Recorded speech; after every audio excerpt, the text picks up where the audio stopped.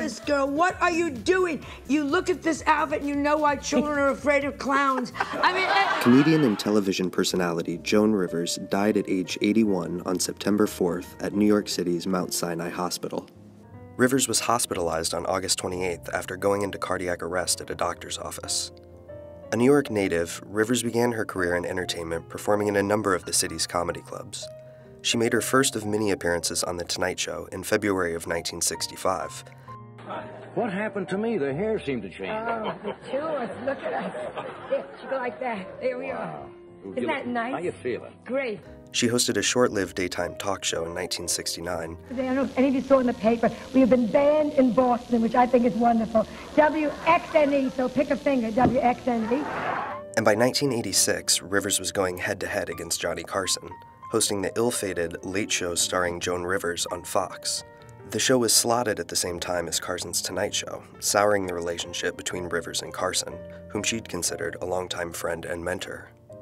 Not long after the show was canceled, executives at Fox fired Rivers, as well as her husband Edgar Rosenberg, the show's producer. 3 months later, Rosenberg committed suicide. Despite this tragedy in her personal life, Rivers' career thrived. She won a Daytime Emmy in 1990 for another daytime TV talk show, The Joan Rivers Show, and was nominated for a Tony Award for Best Actress in 1994 for her role in Sally Marr and Her Escorts, which she also co-wrote. As her career evolved, Rivers was known and criticized for undergoing many plastic surgeries. In an interview with the Wall Street Journal's Lee Hawkins, she spoke candidly about the entertainment industry's emphasis on youthful looks. What is the hardest part? Getting on the air.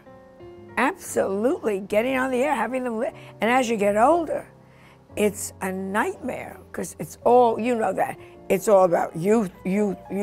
She and daughter Melissa Rivers co-hosted pre-award show Red Carpet Commentary for the E! Network and later TV Guide, which earned her a cult following for her brassy, provocative wit. Have you ever gone too far, do you think? Probably. And have you ever felt like, oh, I should probably apologize? No. Yes, sometimes you feel maybe, but comedy is just to make people laugh and be silly and have fun. The mother-daughter duo went on to host E! Network's Fashion Police, and Rivers herself launched the web series In Bed with Joan Rivers in 2013. Even celebrities who have been slammed by Rivers' sharp tongue over the years now recognize her as an icon.